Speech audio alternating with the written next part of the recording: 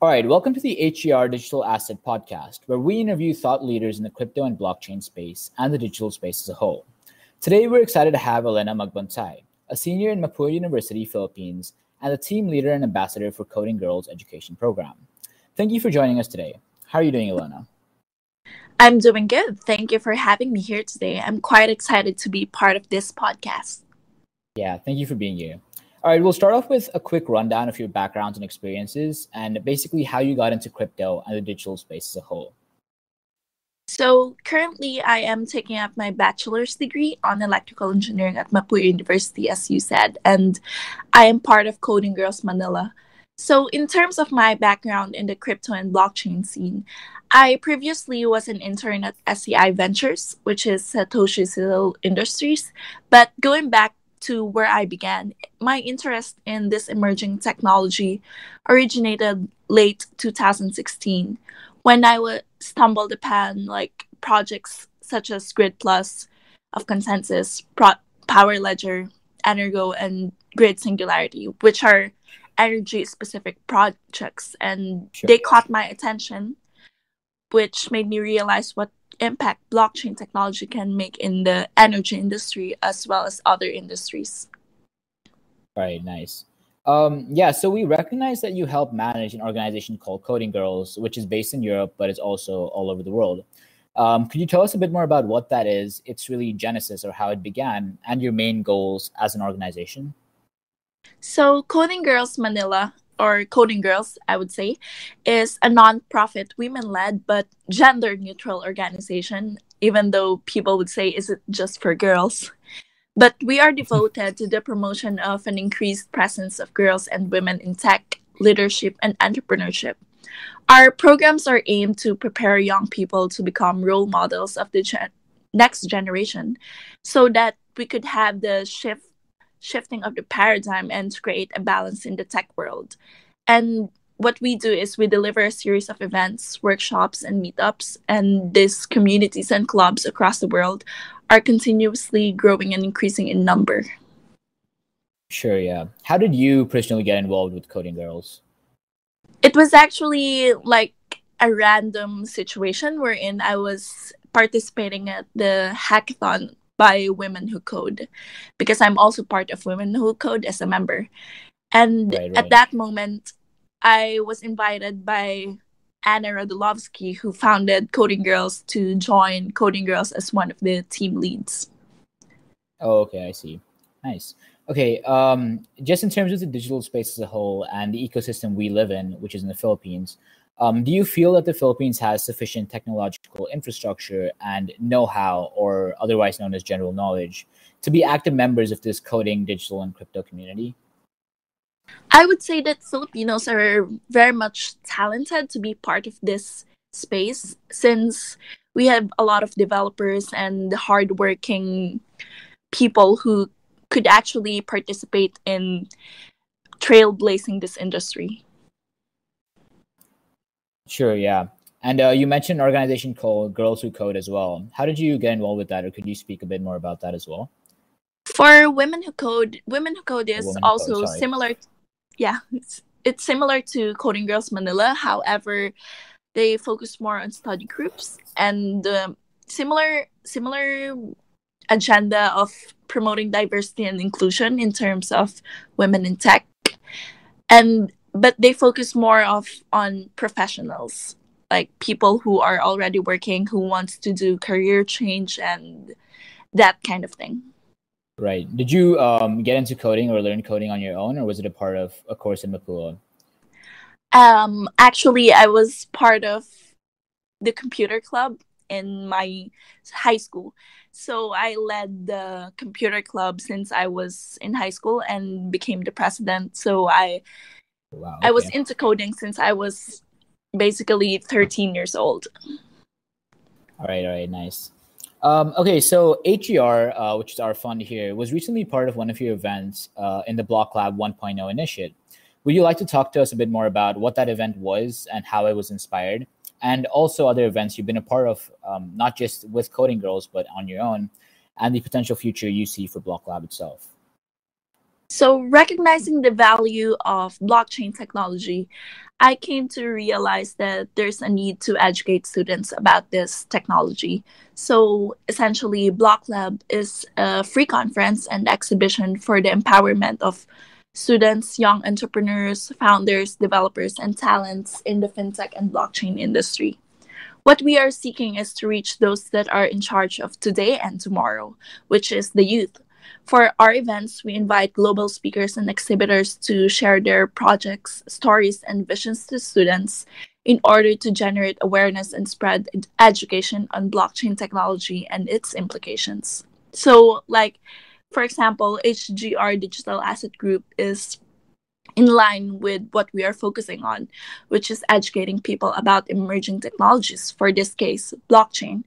And this instance, I find that this podcast series is also very educational, and that is the very essence of spreading awareness about this nascent tech. Thank you, Alenna. Could you also discuss a bit more about the other events you've really been a part of, not just with Coding Girls, but on your own, which kind of has to do with this digital space? Yes, for specifically to blockchain, I have been part of panels in the blockchain space wherein I would share my knowledge about how I think blockchain would implicate our future, which I find very valuable in terms of educating people, not just students specifically like Block Lab, but this would be for everyone. And I'm also Sure. part of Women in Blockchain. Right, right. And what do you see as a potential future for Block Lab itself? Do you see it continuing soon, or? Yes, actually, we have been contacted by multiple universities in order to bring Block Lab to their campuses. Since this campus roadshow or initiative offers valuable information for the attainment of bridging the gap in terms of the awareness in this technology. Right. So the industry you seem to be involved in is really this focus on education, which is really one where we all are more or less allies because we want to educate the general population. So saying that, do you ever feel that there are certain companies or certain parties which you think are competitors, or are there, if not, are there obstacles which hamper Coding Girls or your personal goals, which you want to accomplish in the space? Well, I would say that there is not much competition at this moment because we're still at the early stages of blockchain technology. So everyone wants to have this synergy and wants to collaborate and work together. I believe that that is a very good thing. We're at a good stage of the space at the moment, which is a very good start for almost everyone to get into the space. However, I think one of the challenges for educating people in terms of blockchain would still be the hyping, and also at the same time would be the mindset of people. That is one of the most important things because how people are so used to the processes that they have been accustomed to, then that makes them a bit close minded. True, true. And I'm assuming you face some of those obstacles when setting up Block Lab and working with Coding Girls as well. Yes, Right. definitely. So, yeah. So, how do you see Coding Girls as an organization progressing in the short and medium term? So, say 5 to 10 years from now. So currently we're expanding in Asia since at the moment Coding Girls Manila is the only Asia-based club of Coding Girls. And this month, we are establishing two more Coding Girls in different cities, which is Kuala Lumpur and Singapore. And that's what we want to do in this time frame, which would be creating clubs in different cities. Like also we're in talks with Taipei and also Thailand in Bangkok. And that would be an expansion of Coding Girls. Right, right. And for yourself now, so putting aside the organization itself, how do you see yourself progressing in the future? Do you have any goals in mind with regards to what you personally want to accomplish in this space? And if you really want to stay in this space or branch out to something else? Personally, my passion for engineering and technology is very much in line with the blockchain space because I think that in terms of the energy industry, we will benefit a lot from the implications of blockchain and its impacts. So I would very much want to stay in the space and be part of a project or create my own project that is geared towards promoting renewable energy, since my background is from electrical engineering. Right, right. And you mentioned earlier on you looked at things like Power Ledger and other technologies which help out in this energy industry. I'm not sure if you can, but do you remember or do you have any in mind which you think are particularly interesting, which our audiences could take a look at?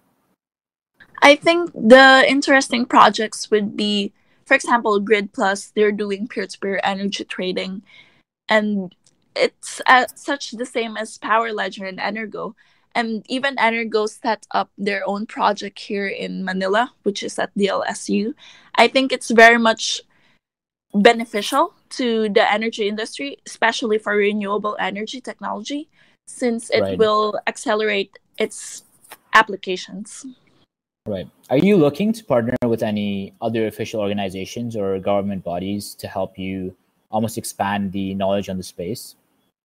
Actually, I'd like to mention that our official partner for events now would be Block Chats, since they are very much in line with what Block Lab is doing.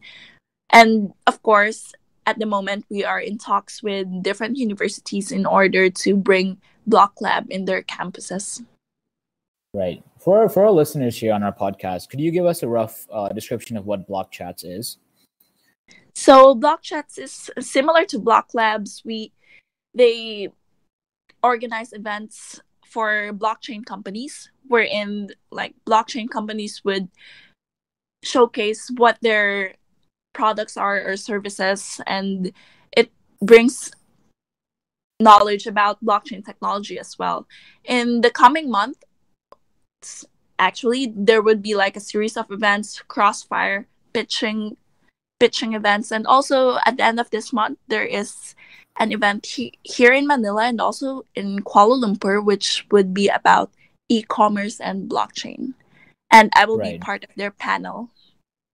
Okay, nice, nice. So assuming, of course, in the Philippines and all over the world, there are many young girls and guys wanting to get involved in not just the digital industry, but the coding as well.